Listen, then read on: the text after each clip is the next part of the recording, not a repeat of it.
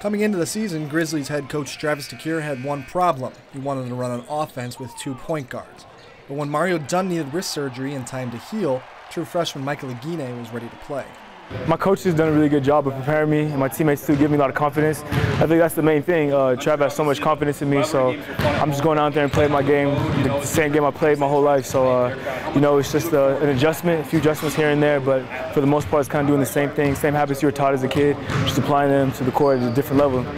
One big adjustment most incoming freshmen face is getting up to speed with guarding college offenses. Oguine said there's still work to be done, but Coach DeCuire is happy with his progress. I feel like I've played good defense in spurts, but as a team, I got to get better at my team defensive concepts. My coach is staying on me with that. I mean, I'm confident that I'll get it, but you know, I'm still learning. It's an adjustment. Well, I'm excited about his upside. He's a very talented young man. He's motivated. He's coachable. He's given us a lot more defensively than we would have anticipated from any freshman, and he's a big part of the reason why we're sitting where we're sitting in the standings. With raw potential through the roof, it seems like the sky is the limit for the 6'2 freshman, and I think we're all ready to see how big it is.